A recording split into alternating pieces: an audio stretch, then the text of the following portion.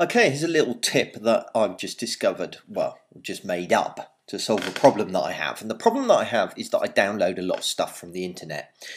And Safari and Firefox on the Mac are all very efficient and they drop it in a downloads folder. But what I end up with is folders like this. This isn't actually my downloads folder, it's a backup of it, which I'll explain in a moment. Where I end up with loads of random stuff that I've downloaded off the internet, or I've installed a bit of software, or I've read the PDF or whatever else, and it just accumulates in my downloads folder, and I get sick of it after a while. And I thought, what I need is a way of clearing that out every so often. Something that will just get rid of the downloads, will back it up somewhere in case I decide I want those things later, but doesn't cloud up or fill up my download folder, because then when I download the next thing I can't find what I'm looking for because there's so much other crap in there. You get the idea.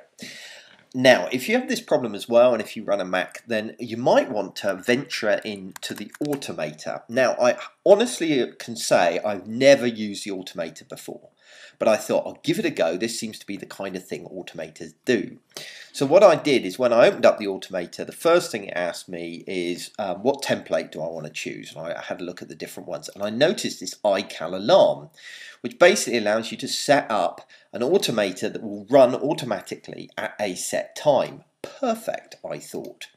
So I opened that up, and the first thing that I needed to do was get the specified, get the folder that I wanted to work with, which was going to be my downloads folder.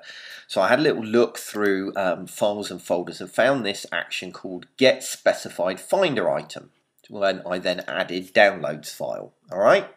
So there's my downloads file, and the output of that is my downloads folder. Okay. Then I got a second one, and I joined the two together, which is get the folder's contents and get everything that was in the downloads folder. And at the time of me running this, there was actually quite a lot in there.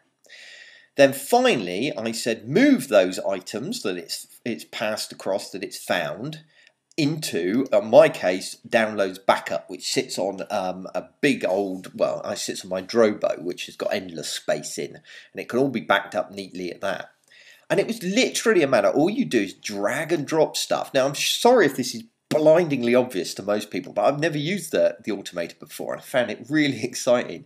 You literally drag and drop the items in the order you want them. And once you've got everything done, you can just run it, see whether it works, and you can see it's gone through and done each of these items. It'll run the action, boom, boom, boom. In this case, it encountered an error because there were no items in the download folder, so it wasn't able to copy anything. But if there is items, then it then copies them across. Bang, done.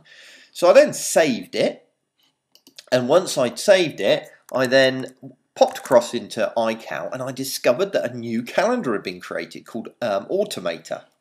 And it had created an item called backup downloads, which is what I saved out my automator thing as. And I could then go in and decide on what day I wanted it to run and at what time and all that kind of stuff. Absolutely brilliant. And it works perfectly and backs up all of my downloads and keeps my download folder nice and clean.